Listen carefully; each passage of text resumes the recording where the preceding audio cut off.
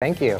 What do you guys have planned for this day that has just become a worldwide phenomenon? Yes, well, the stores have gone all out this year for May the 4th as the International Star Wars Day celebration.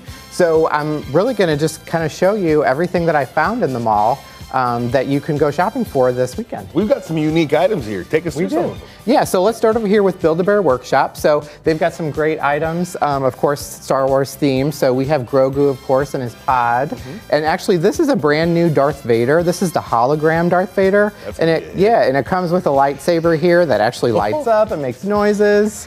Yep, so Build-A-Bear Workshop, they've got some other furry friends too at Build-A-Bear. And moving on to Hallmark here. So, this is a great weekend to start shopping for mom, or, you could even shop for dad. But they've got some great items here. I actually have this. This is a pizza cutter. And as you cut the pizza, you get the lightsaber sound. So that's very fun. So yeah, these are all from Hallmark. So there's, oven mitts, there's barbecue grillers. This is a good gift for mom.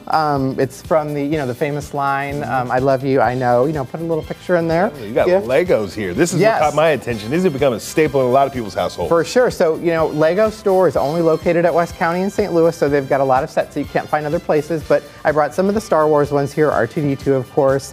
This is a ship from Ahsoka and some kids items. And then also with toys, I brought some items from vintage stock. So, they've got all the classic figurine characters, plus all the movies, of course, if there's any that you don't have.